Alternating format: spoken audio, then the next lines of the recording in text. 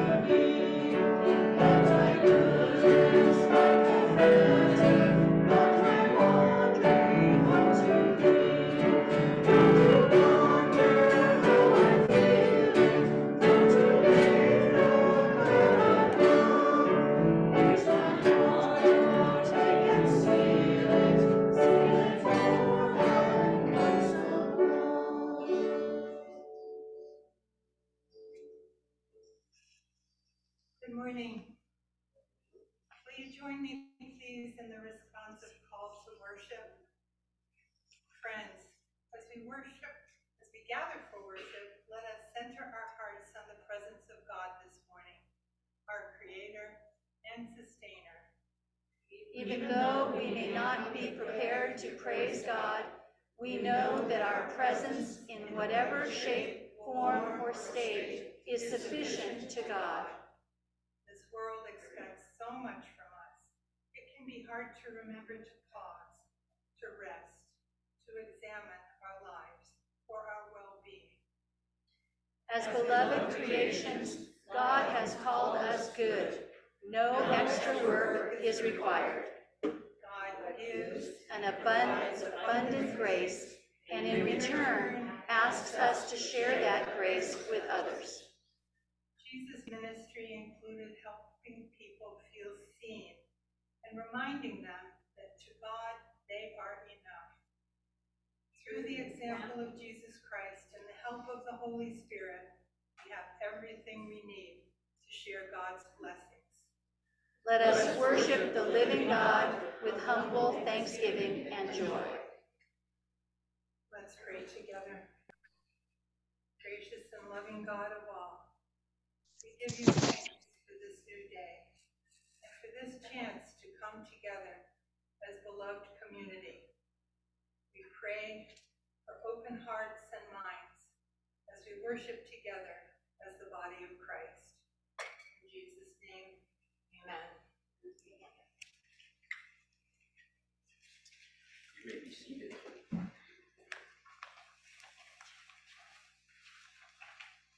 Walking into this sanctuary is a great feeling for me, and it's kind of like this blue hymnal. Opening this hymnal is like coming home. There are so many reminders of the Christian faith and of our lives here in this hymnal, at least for me.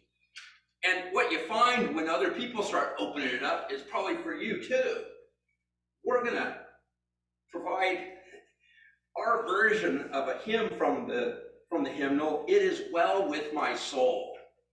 It's one of those hymns that's just beautiful. Everyone loves the tune, and it's so powerful in terms of the experience a lot of us have with our Christian family and with the experiences we have in the real world and with the story that touches our heart. It Is Well, written back in the 1800s by Horatio Spafford. And you know, we canceled our Ash Wednesday service this year. And the reasons were complex, kind of like what hymns try to deal with, complex things. We had a break-in.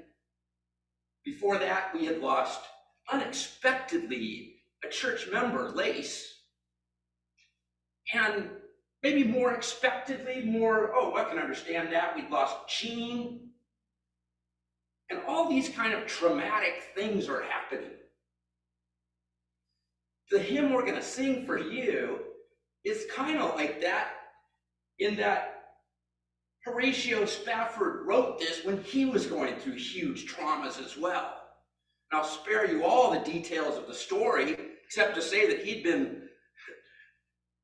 did really well in Chicago and lost a lot in that Chicago fire, and he had to send his family on to England, and at sea, the ship went down. His 4 daughters were lost. His wife sent the telegram that said, alone, saved. But what do you do? And I don't know what you do exactly. You just grieve and grieve and grieve, and there are seasons for grieving. And there are seasons to also think, well, what have I done already? What were the connections I've already made? What are the blessings that I've already received? And for those, we look through times of trouble and say, it is well. And then this morning, I guess Cheryl saw that we were going to sing this song today, and she reminded me when her mother was between treatments back in Pennsylvania and come out for a visit, this was one of the hymns we sang. In fact, I think we sang it as a choral piece. It is well. This song is so beautiful. Mary's going to take the high part. What are they called? The sopranos. Karen's there on alto. I'm trying with the tenor, and we got the dead ringer in here. Jim's going to be doing the bass part. And then, of course, we got Deborah playing the piano, and I don't know, there's the music that's in the hymnal. Deborah, whatever, she'll do whatever key you want. I mean, what a gift. So, however we put it out, this is a hymn that's a shared hymn by the people of the church. It speaks to me. I hope it speaks to you. And even if it doesn't, it is well. Here we go.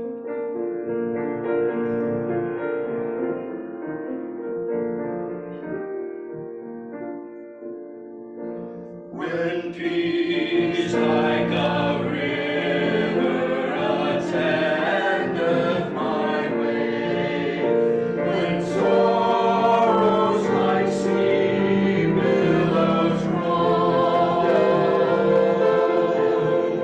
whatever my lot thou hast taught me to say, it is well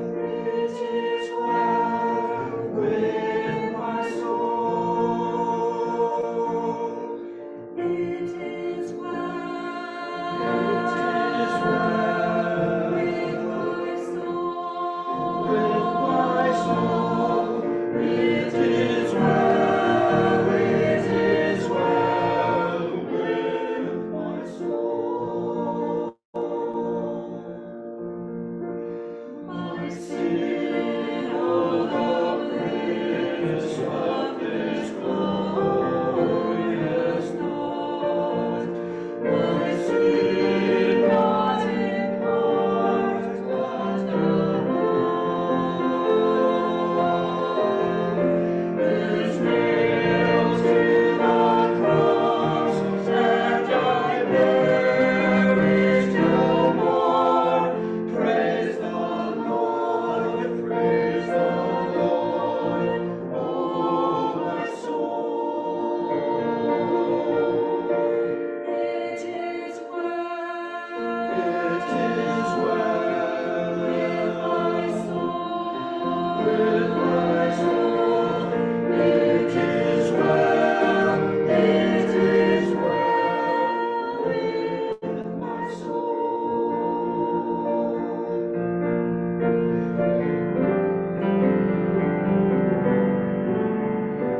May God haste the day when my fate shall be sight. The clouds be rolled back as a scroll. The trump shall resound, and the Lord shall descend. Even so, it is well with my soul.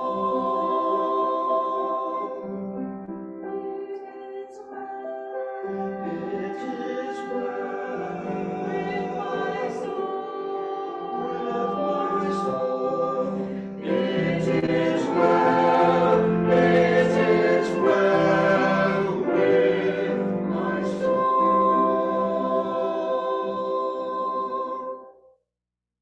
Amen.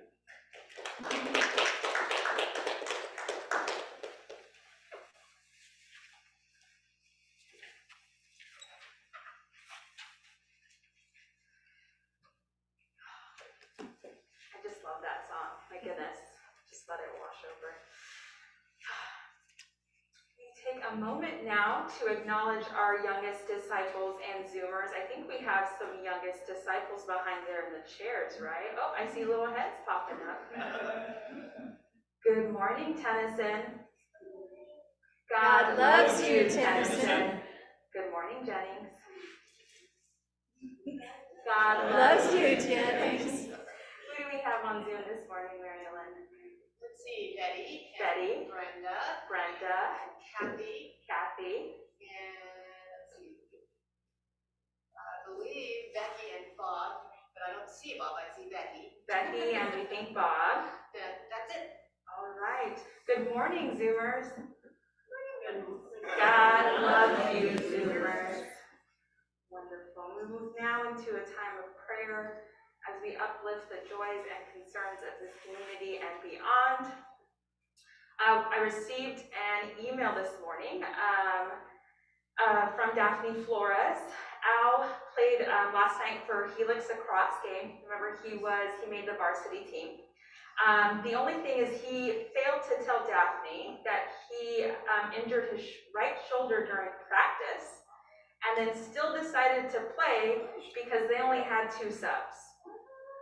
So he woke up in a lot of pain, and as of this morning, they were in Rady's ER for evaluation. So Prayers for Al, that they can figure out what's going on with his shoulder, hopefully not fractured or anything, but he is in a lot of pain. God, in your mercy, Hear our prayer. But with that also comes a wonderful joy. It was his first game and they won 12-6. So,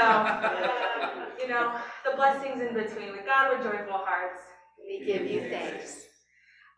We're praying for Brenda. She had blood work done last week and an infusion done. Feeling very tired this morning. So glad she could make it on Zoom with us. And also, she did have an MRI scheduled for Sunday, but that had to be rescheduled due to some insurance issues. So just prayers for Brenda this morning that she can get the rest that she needs. God, in your mercy, hear our prayer. We are giving thanks because Mandy Doring had her cast removed from her foot, which is really awesome. God, with joyful hearts, we give thanks. But now we're hoping that foot, it's still a little sore at times, so hoping that strength will come back and that soreness slowly starts to dissipate with time. God, in your mercy, hear our prayer. We continue to pray for those dealing with the winter storms all across the country. There are people who have been trapped recently in their homes or trying to figure out how to move forward with the unexpected storms that were happening and the effects of that. So, God, in your mercy, hear our prayer. As we mentioned earlier, continued prayers for those struggling to recover from the multiple earthquakes in Turkey and Syria. God, in your mercy, hear our prayer. Our global ministries prayer partner this coming week is Jordan, and our Pacific Southwest regional prayer partner this week is Beloved of San Diego, where Dale Suggs serves as the pastor. We give thanks to God for all of our partners in ministry locally and beyond. Is there anything else we can uplift this morning in prayer?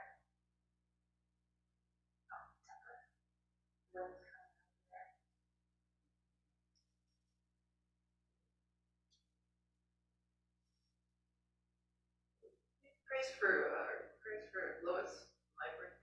She was telling me how she came to Overton, and so she was a little too tired. She'd like to be here in church this morning. So prayers for her and her health issues. Yes, prayers for Lois Seifert and health issues. May she also get the rest that she needs. God, in your mercy, hear our prayer. Anything else? All right, let us continue in prayer.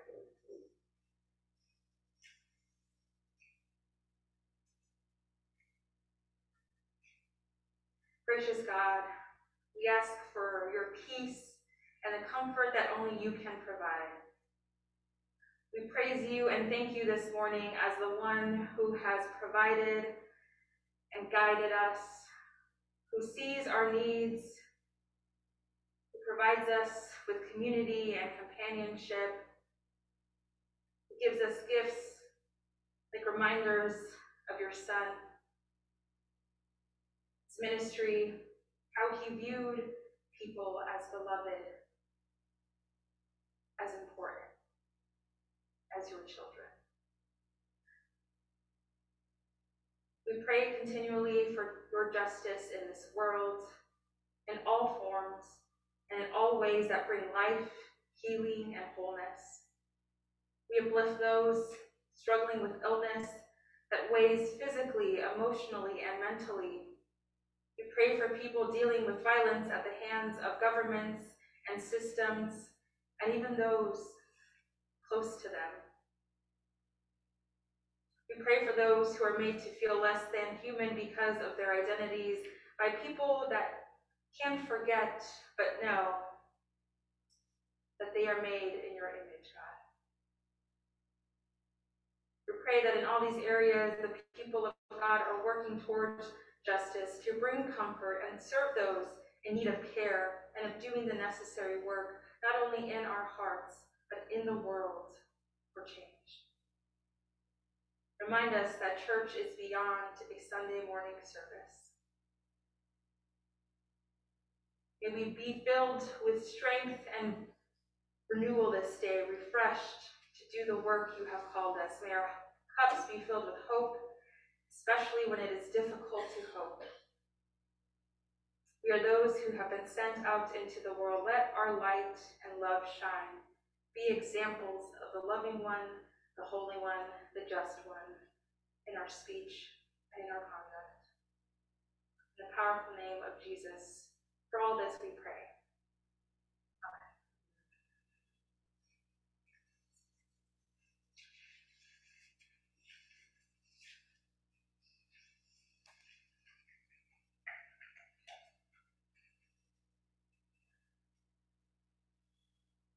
Reading our first scripture from the Psalms. It's Psalms 121, and it's on page 571 in the Bible by your chair. I lift up my eyes to the hills. From where will my help come? My help comes from the Lord, who made heaven and earth. He will not let your foot be moved. He who keeps you will not slumber. He who keeps Israel will neither slumber nor sleep. The Lord is your keeper. The Lord is your shade at your right hand. The sun shall not strike you by day, nor the moon by night. The Lord will keep you from all evil. He will keep your life. The Lord will keep your going out and your coming in from this time on and forevermore. May He add blessings to this scripture.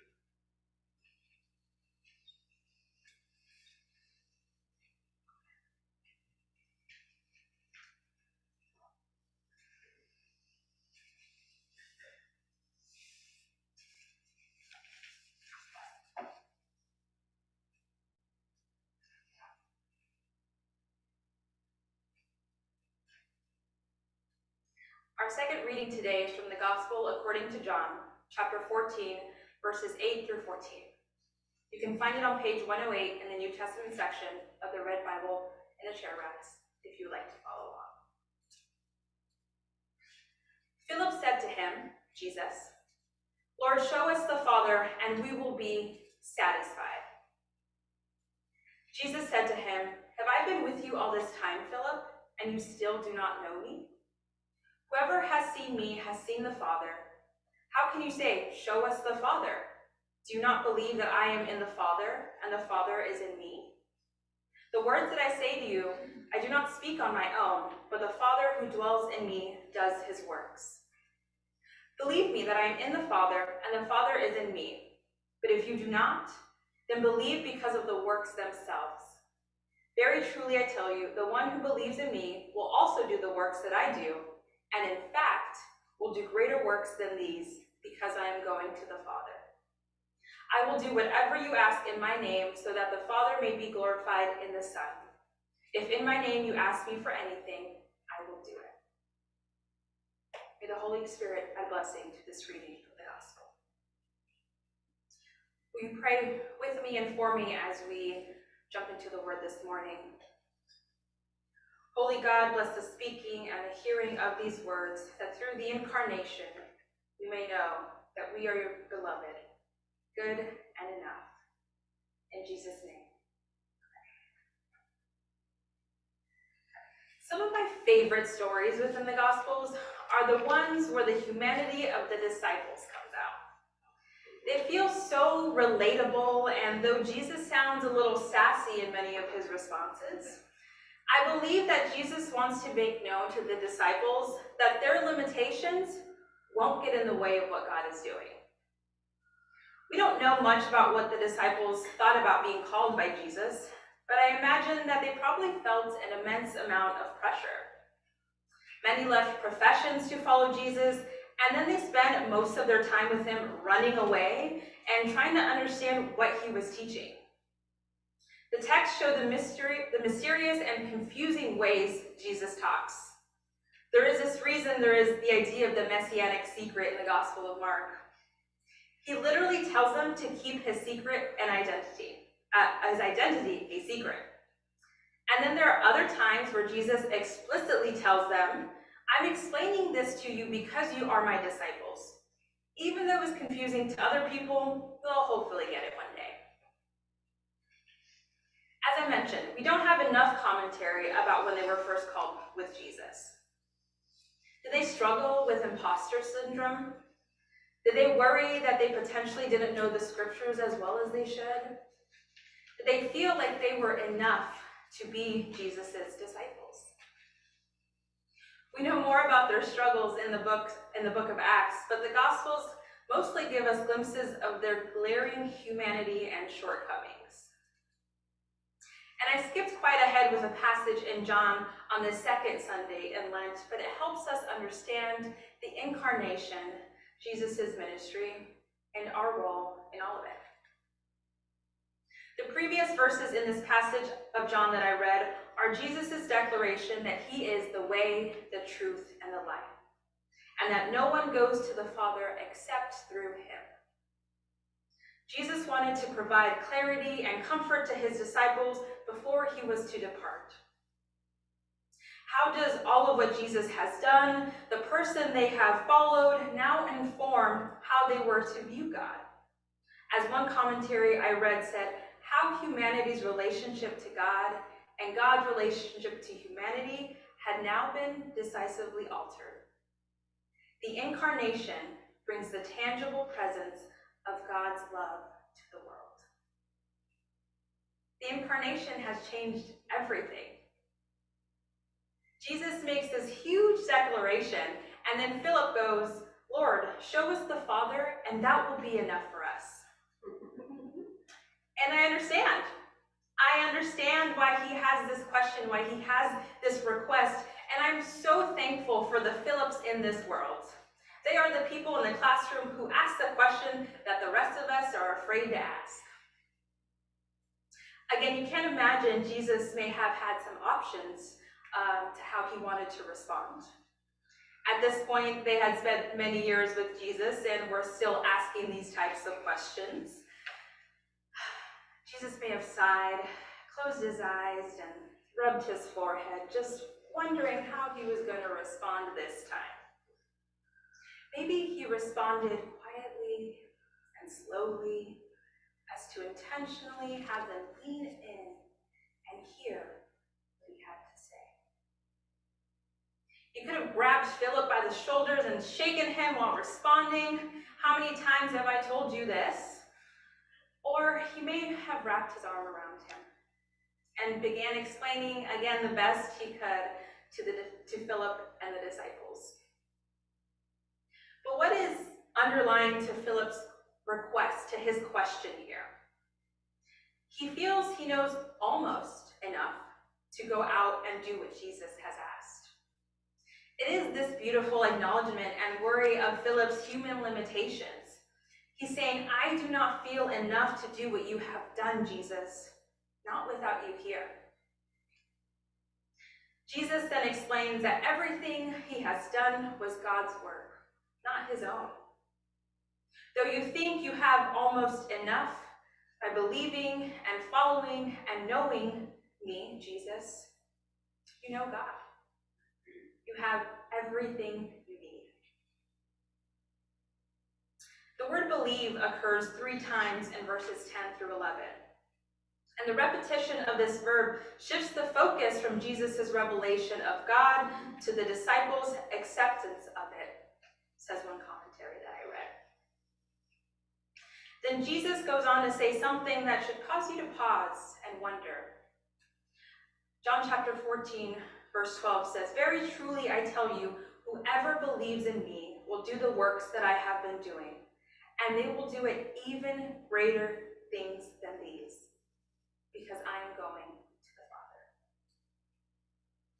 God, through Jesus, is saying that our humanity is not a threat or not enough, but it is something that God has created. It is something that God loves and something that God can redeem.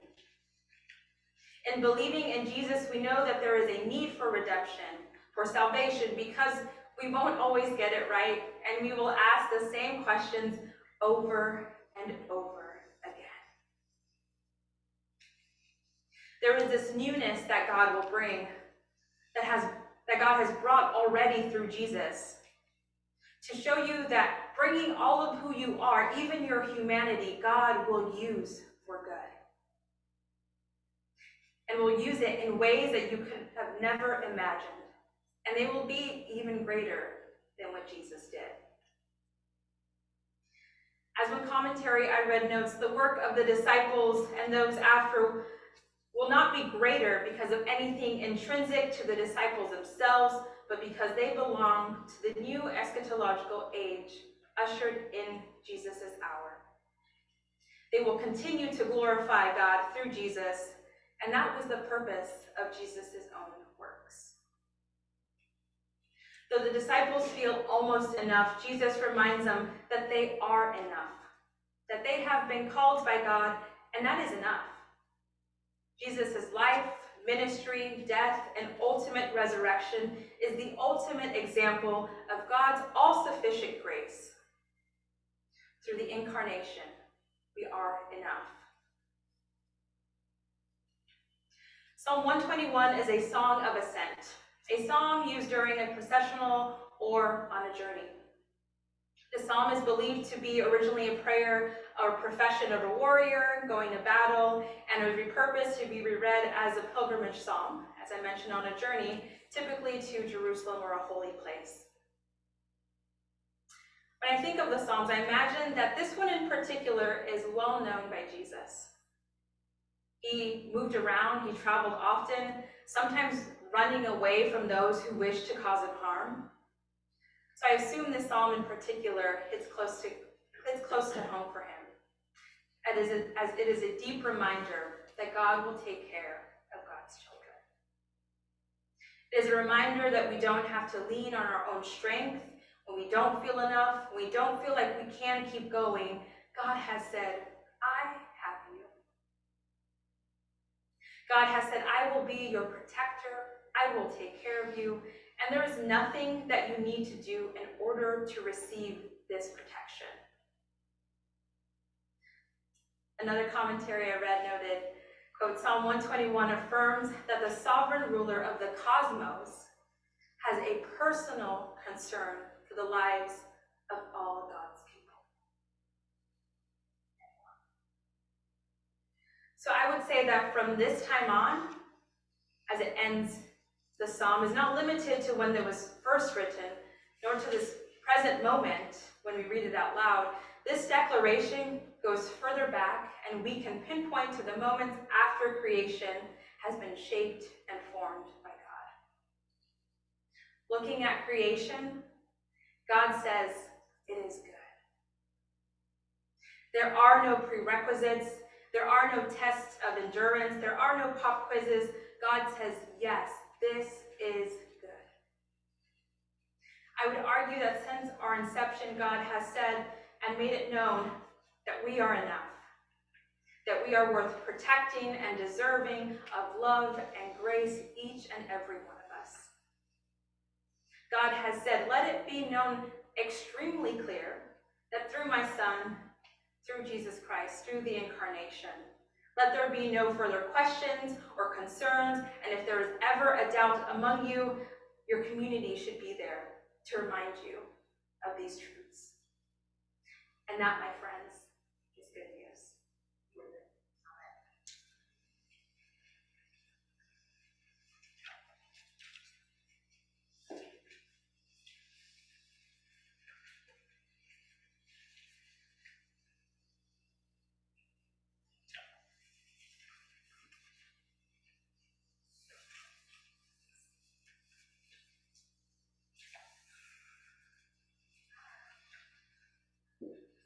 It is at this time that we are all invited, if you desire to unite with this congregation by that first confession of faith or transfer of membership, you are welcome to do so. It is at this time that we are all invited to rededicate our hearts and our lives to the ministry of Jesus Christ. Will you please stand as you are able as we sing our hymn of response, What a Friend We Have in Jesus, number 585.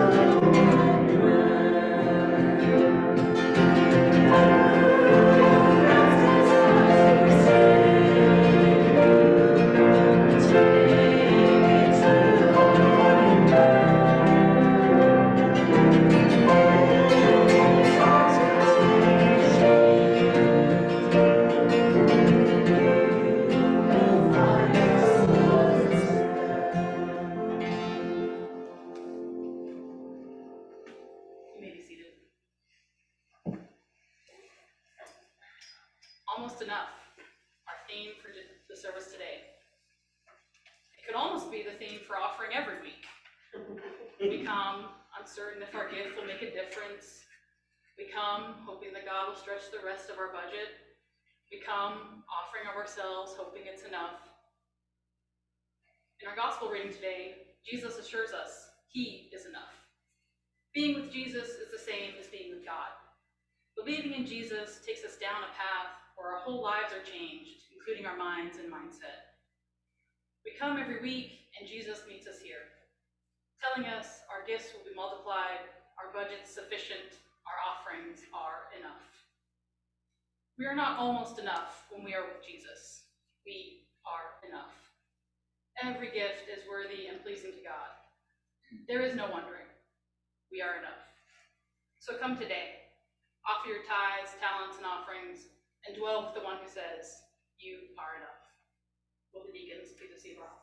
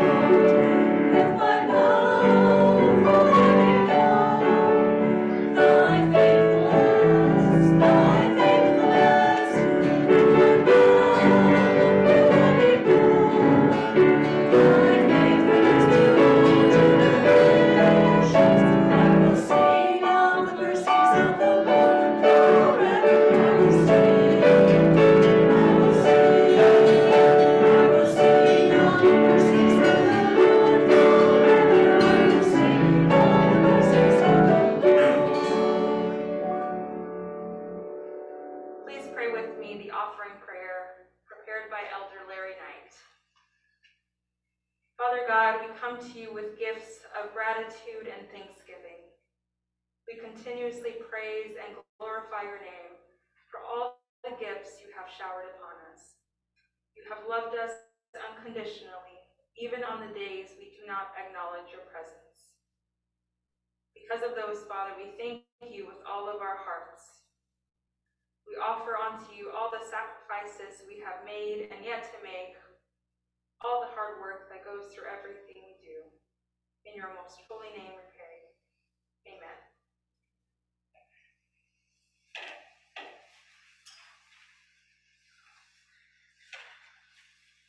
Join us now in the litany of preparation found in your bulletin. Before we come to meet Christ Jesus at the table, let us reconcile ourselves one to another. The peace of Christ be with you. And also with you. Holy One, we come to you humbly and quietly. We confess that we are only almost self-sufficient, always in need of your life-saving mercy and grace. Fill in all our gaps, O God, and make us whole. Let us seek rest in the all-sufficient grace of God in silence.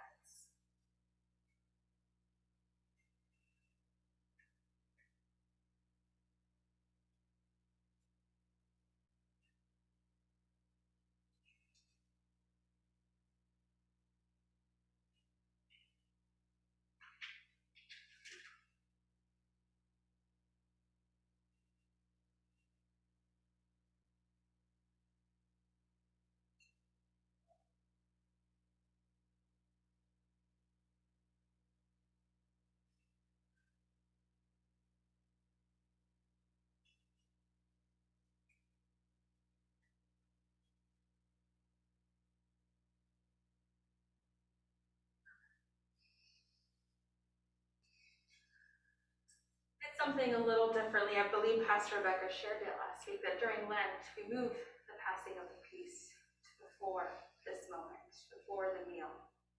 We've taken a moment of silence to quiet our hearts and our minds in reflection. Silence can be so important. In the psalm we read today, I wondered, after the question, I look to the hills, where does my help come from? There's silence in between that. There's this thought process, there's this mulling over, there's looking at the history, there's where am I currently in life? How has God provided?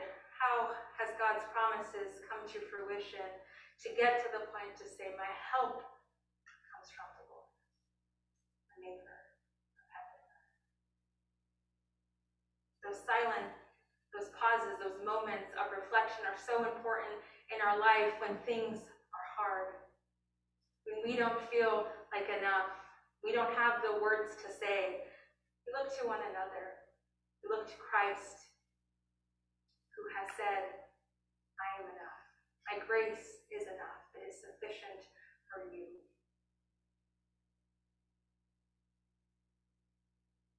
And because that journey can sometimes feel long and hard, God has said, I will also provide for you the bread and the cup. Prepares the disciples for the journey they're about to take. It will be a rough one. Says, takes up the bread, and he blesses it, and he breaks it, and he gives it to his disciples, saying, take, eat of it, all of you, and remember me.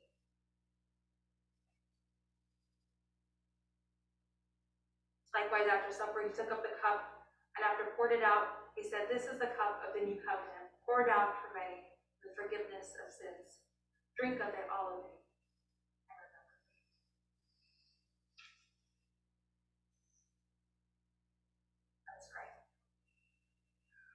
Father, we desire to sup with you, even if it's just in a symbolic way. Lead us to follow you. Help us to do your will and your ways. Guide us as we say the prayer that Jesus taught us. Our Father, who art in heaven, hallowed be thy name. Thy kingdom come, thy will be done, on earth as it is in heaven. Give us this day our daily bread, and forgive us our debts, as we forgive our debtors. And lead us not into temptation, but deliver us from evil. For thine is the kingdom, and the power, and the glory forever. Amen. Let us prepare our hearts to come to the table by singing our communion hymn, Let Us Break Bread Together. Together.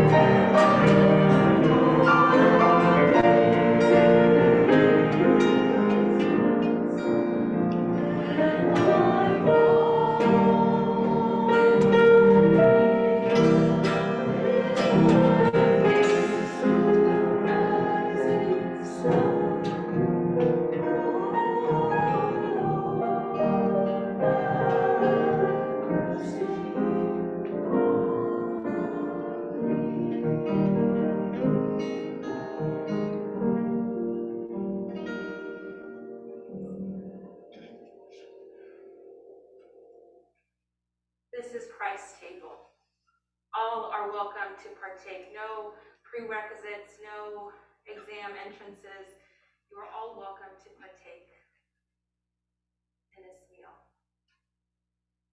Let me share a little bit about how we will do this.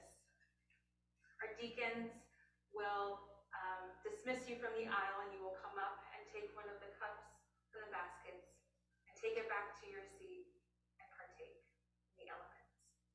We have waste baskets on this side, furthest to this door, and the entrance door, where you can put your waste. Again, you are enough and you are welcome. Christ has welcomed you.